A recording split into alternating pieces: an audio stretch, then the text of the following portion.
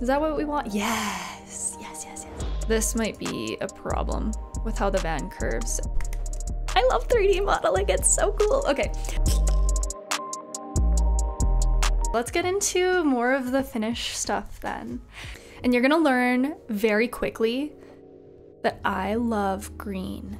I think especially because the exterior of our van has that beautiful forest green on it.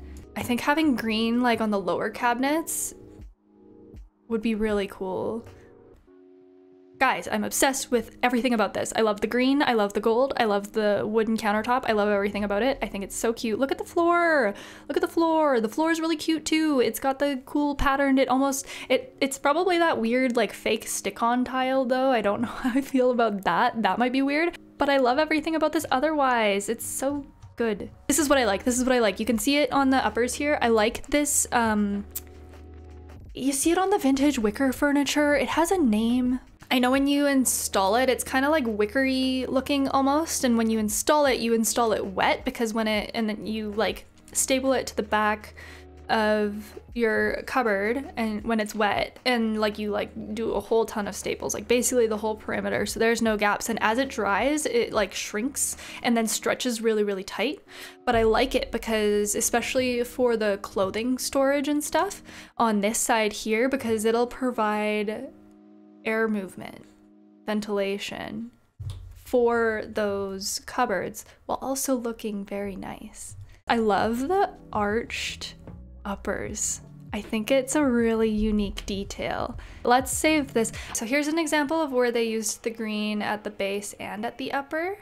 The hesitancy that I have towards doing that though is I feel like when you do two-tone with the base darker and then the uppers lighter, it kind of gives the optical illusion of making the space feel lighter. White tends to be a very like opening color. This is what I'm referring to when I'm talking about the optical illusions of color and how like everything all white does feel very expansive. I think that's why you see a lot of van builds and van designs that just use white everywhere without taking into account for the fact that they're still camping in nature with dirt. They don't have an example of it with the dark on the bottom and the light on top, but with the light on top I feel like it would bring some height to the vibe of the van, and we're trying to go for a vibe that doesn't feel claustrophobic.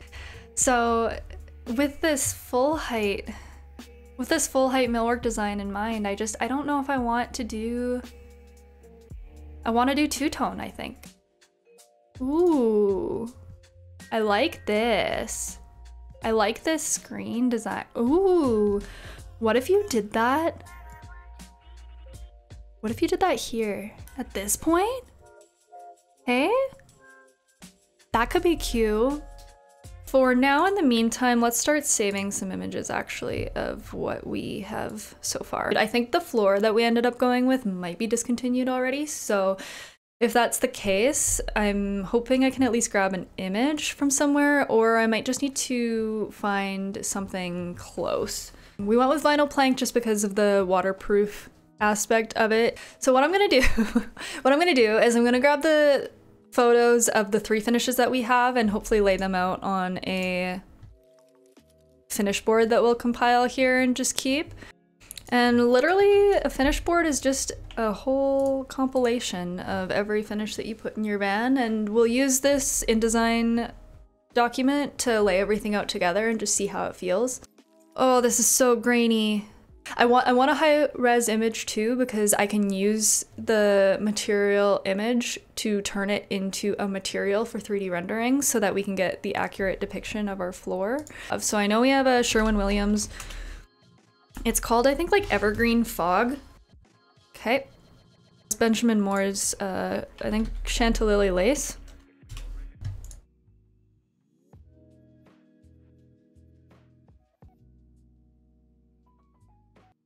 Is this gonna be, oh, it's so similar. We got 2. Okay, so first off, I know for our sink, I'm gonna try and find an image. I know we have a black sink faucet. We ended up getting it. It actually might be this one. We got it from like a thrift store. actually. It was a really good find. So I'm just trying to think. The other thing I maybe want to add to this is I know we're gonna do, well, I'm pretty sure we're gonna do a cedar slat roof. Yeah, I think just like one of these. What if we organize this in a way that's like from bottom to top?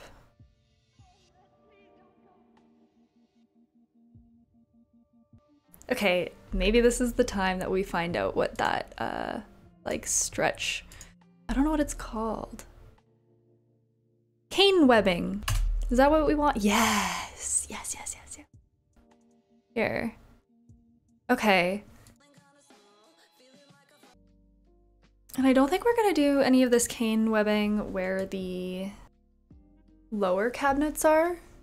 But I think that even though the floor maybe is kind of its own separate thing, the nice thing, okay, the floor was kind of, it was overstock. So we got it for very cheap. And so it was a little bit of an afterthought, but I do want to be a little bit more intentional, I guess, with the rest of what we're doing. The cane webbing here, I think will tie in the color of the cedar on the roof very nicely. So I think that that can kind of stay. So the one thing I guess now we want to think about doing is looking at hardware pulls. So, oh, we do have butcher block counters too. Actually, let's add that quick. I'm pretty sure it was this one. And we ended up doing just a clear finish on it.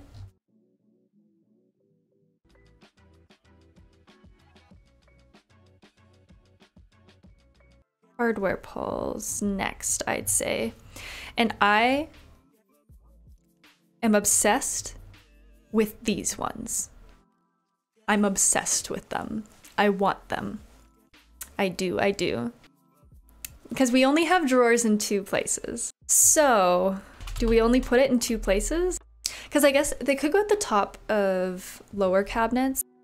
But if we look at these photos, like this one here looks like it is at the top of a cabinet.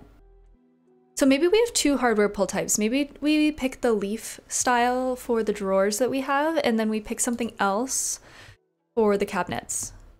Let's look at cane webbing cabinets and let's see what other people have done. It looks like a lot of knobs, actually.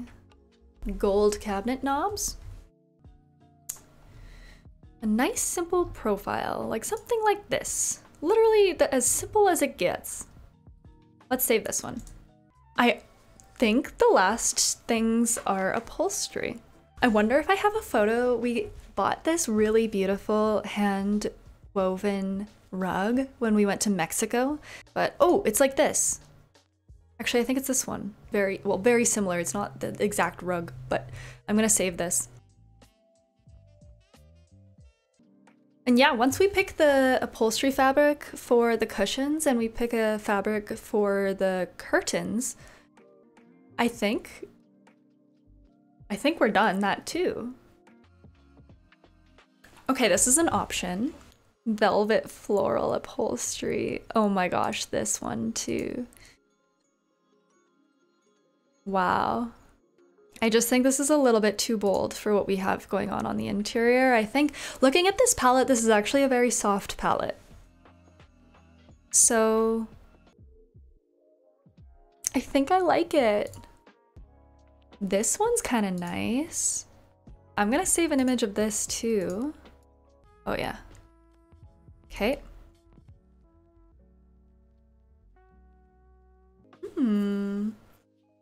Okay, and then we'll just do curtains. Would this be a vibe? I think with the curtains, I want to be a little bit more playful. I think when we do the curtains, we're gonna have to do 2 layers. We'll have to do like a UV kind of solid blackout layer, and then we'll do like the kind of more sheer decorative layer. I'm saving it. I'm saving it. I'm doing it. Okay, so if this was like gone. I don't know, this is a lot. Like this is actually quite nice. I really like the stripe. We'll make this one option 2. The more I look at it, the more I think this option 2 is safer. Well, isn't this something to think about? Okay, I think that's it. I think at this point, what I'd really like to do before we go further is to actually bring all of these finishes into our 3D render and decide if we like them. So I think what I'm gonna do is start with the stove millwork. There. And usually with a countertop, there's an overhang, I'd say of about 1 inch. So let's just account for that quick. We're not going to be using any 2x4s in this project because 2x4s are too heavy. It will all be in 2x2s.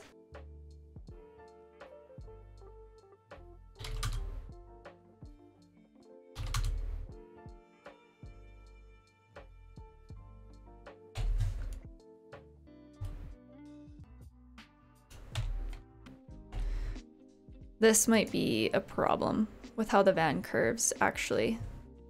Okay, I don't think the whole countertop is going to be able to lift up and back.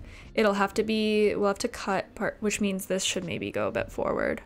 Okay, hold on. I'm just thinking, let me think out loud here for a sec.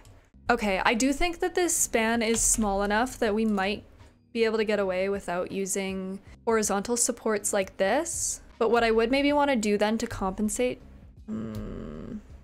I think what we'll do is we'll do like front to back kind of support just to make sure we're okay. Okay. So we'll do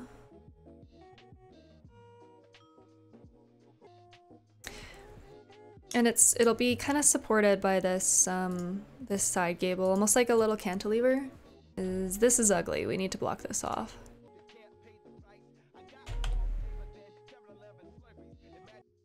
There we go. So yeah, this will be fixed. This won't move.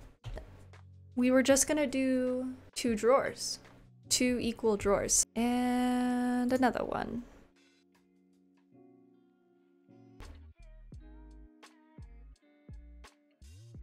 Yeah, that looks better. Okay, let's keep it at 14 inches. And then what I'm gonna do is I'm actually gonna add the swing line like you see on our door fronts.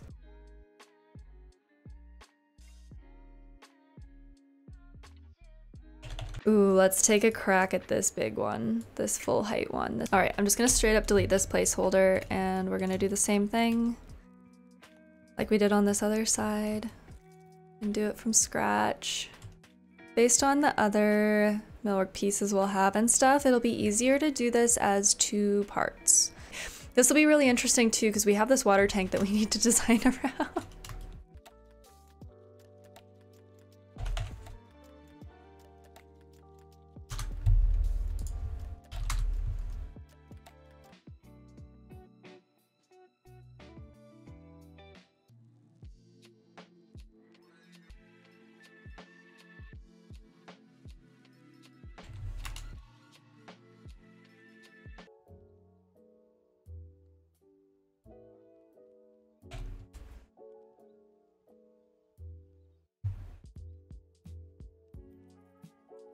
Yes.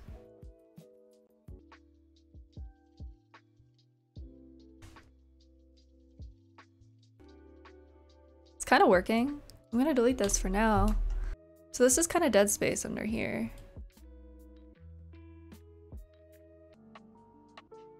I'm going to bring my geometry back. Oh, okay, so this only really interferes with the van kind of at this back part here.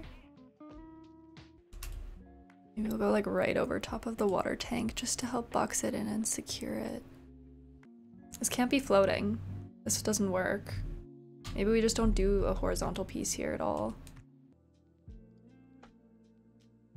So we have this whole rail that runs along the top, and then if we secure a 2x4 back and adhere it to this part of the van, which let me do that really quick. I can do that here. And then build up. And it'll just kind of like rest on the back. Actually, What might be easiest to start with first, now that I'm thinking about it, is the upper cabinets that are gonna span across here. I think we should model those quick first.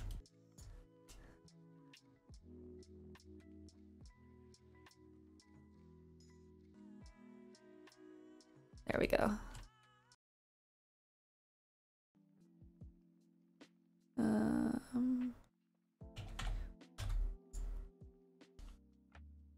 So we got this, actually, well, I guess let's start with this gable here. We'd probably want a back one too, just to cap it off, but like we'll bring it in. I'll show you what I mean.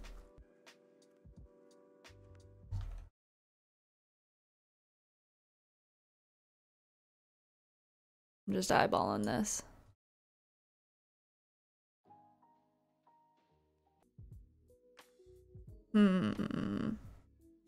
So I can copy this down.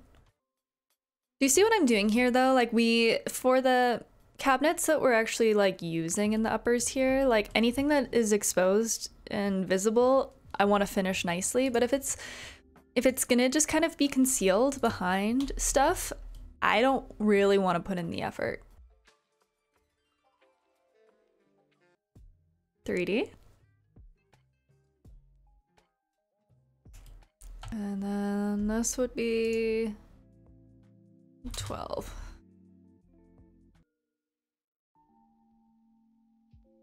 It's huge. Hold on. There we go. Okay.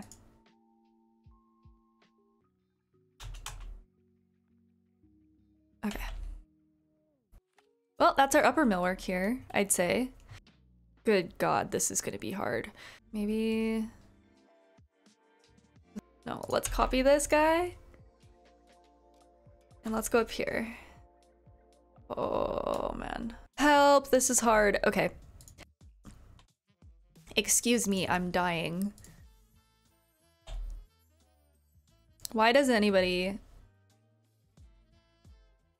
do this without 3D modeling? Like, I actually, like, I'm stressed about this and I'm not even like actually building it in real life right now.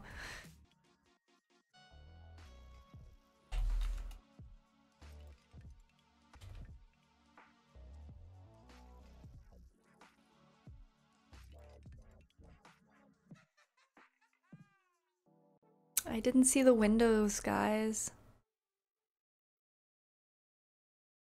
It doesn't stop at this 2 window, it goes back. And it overhangs on this back window here, so it definitely crosses over. I have an idea, but I don't like it. I don't like it. But I honestly, I'm comfortable building in front of this window and just like covering the whole thing, but I feel weird partially covering a window. Plus these windows slide open and close. Like, what side do they? Oh man. Hello, welcome to my stream where I'm stressed for 3 hours, 4 hours. Jesus. Jeez Louise. Okay.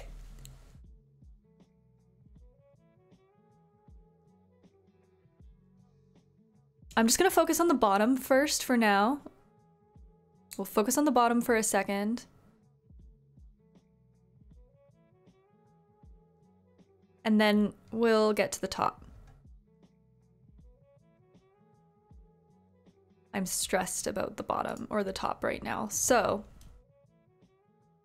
let's just disregard for a minute. Let's create another gable. Okay, let's move forward with these dimensions here, and then we don't need this gable down the middle if we have 2 doors that are opening down the middle.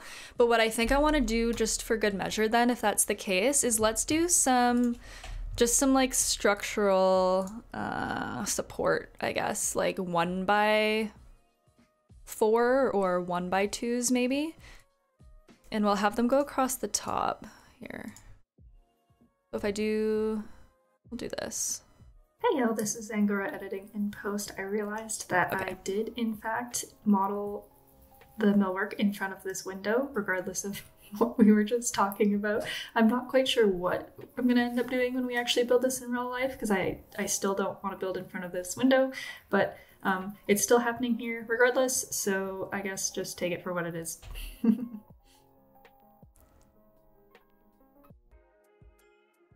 So width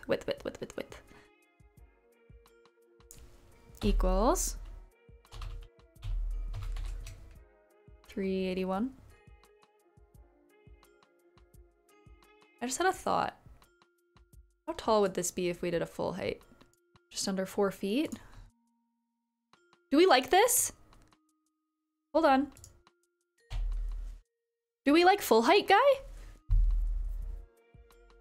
Do we like full height, guy?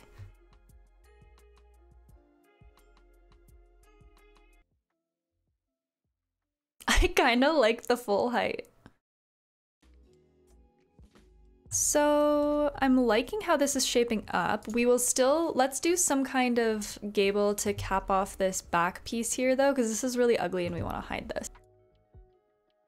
I just want to make sure that this aligns with the base, because this, I want this all to read as one.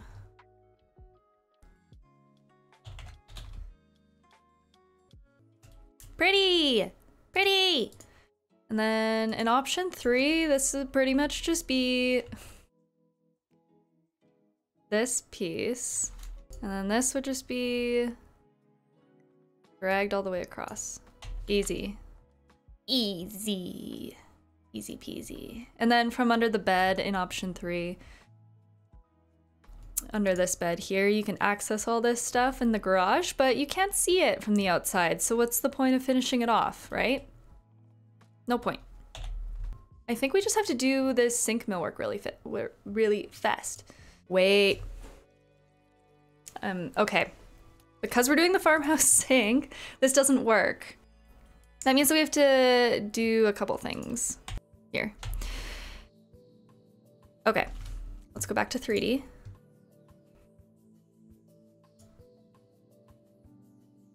Okay. Snap. There we go. All right. Okay, so I know for a fact how we actually built it. The millwork doors pretty much went up right here. This way.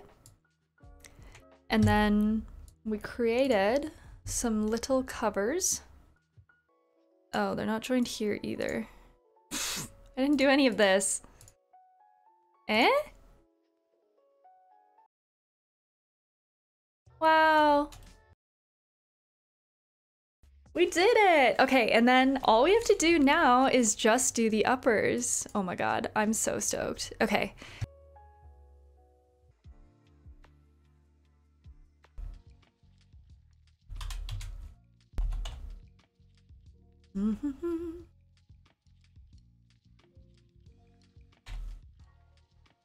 And so that'll stretch the whole spans across. All right, create. Whoop.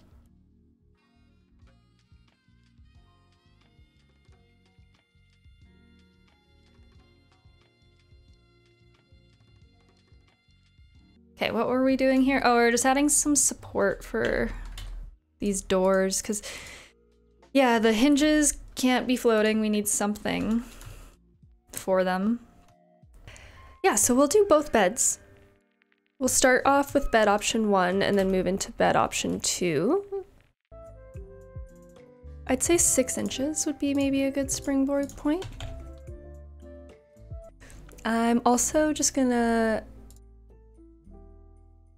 I'm going to round these corners quick to, I don't know, maybe like an inch, so it's a little bit more realistic. The cushions won't read like perfect boxes, right? There's some...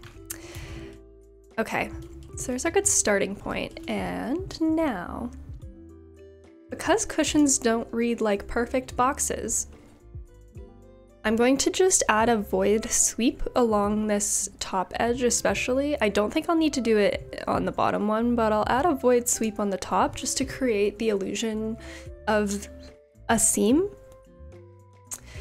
So let me do that quick.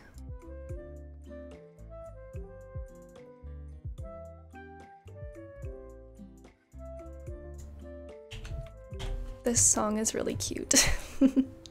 Okay.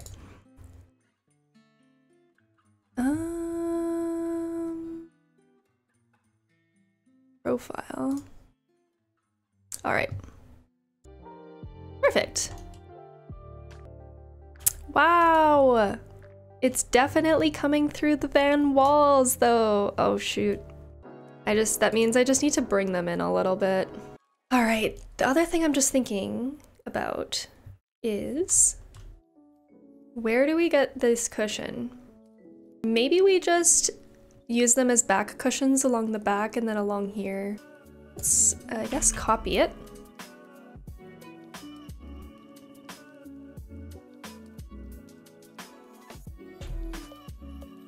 And then, oh, oh no, the van curves too much. Do we kind of hate this? I kind of hate this.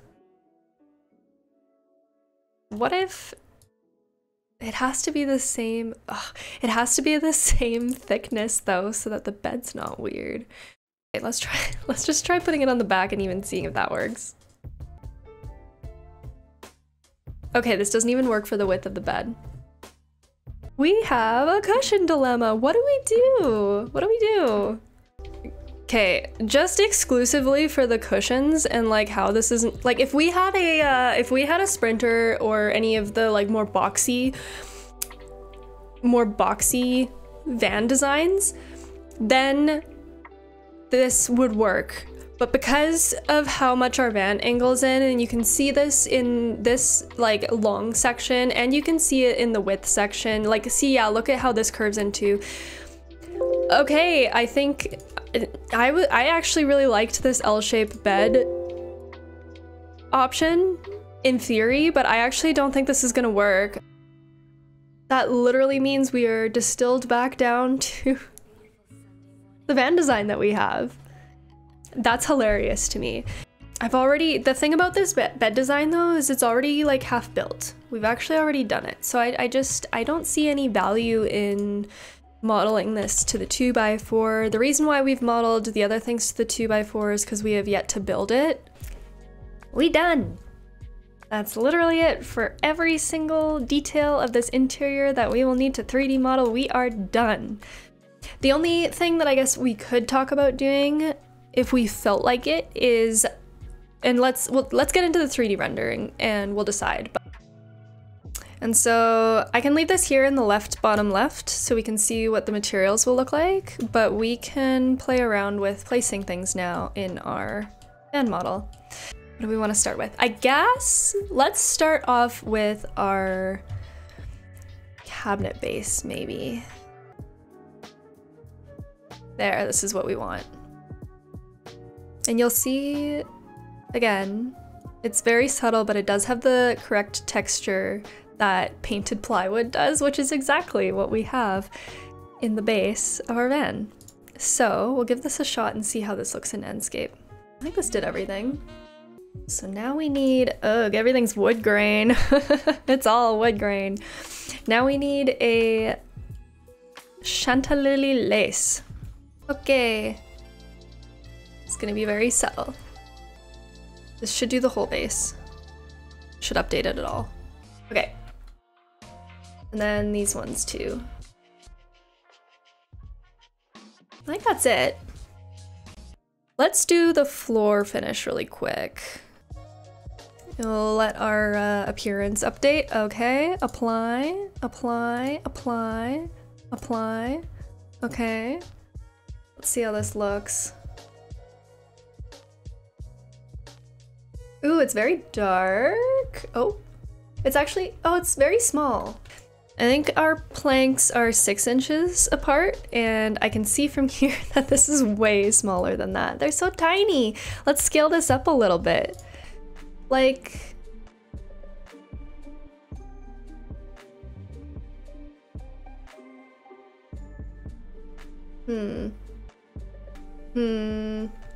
let's leave it and we'll decide to fuss with it later if we want.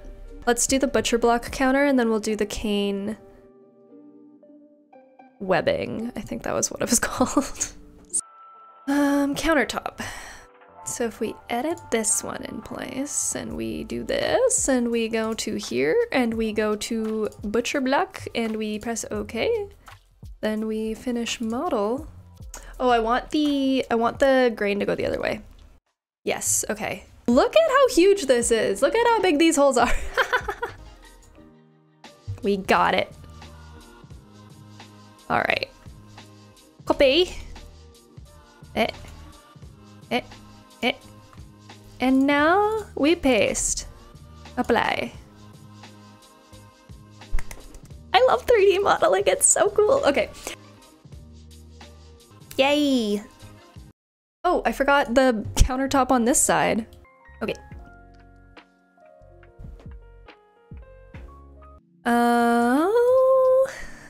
Our upholstery. We could also do, actually I'll do the gold really quick for the handles though first. It looks really like kind of like this like weird ugly yellow in like Revit for whatever reason. But when you actually have it placed here, it looks way better. So looking here. Ah! That's so cute.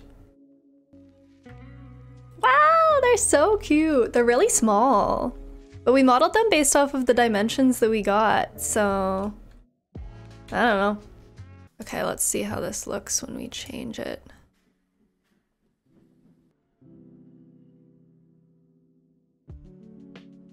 Honestly, like, pretty good.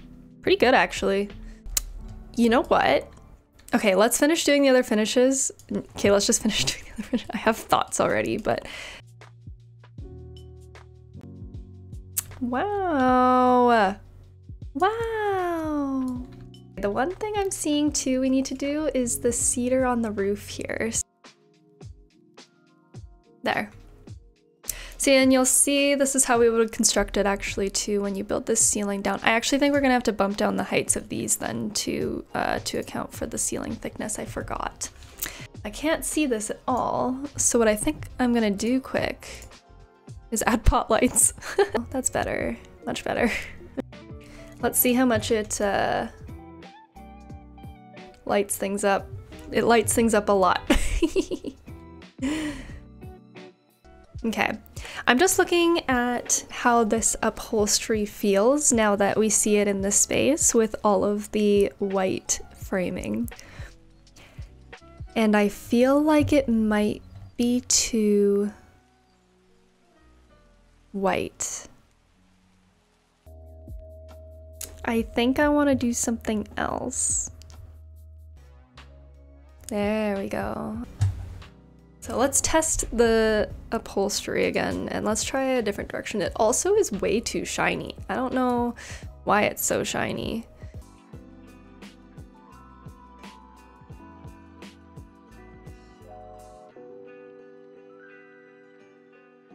I like this option more. I'm actually surprised. I didn't think I liked it, but I like it a lot more. So let's go back to our asset library, and just because this is gonna, I know it's gonna go slow, we're gonna pause the live updates just for this time. Okay. Like that.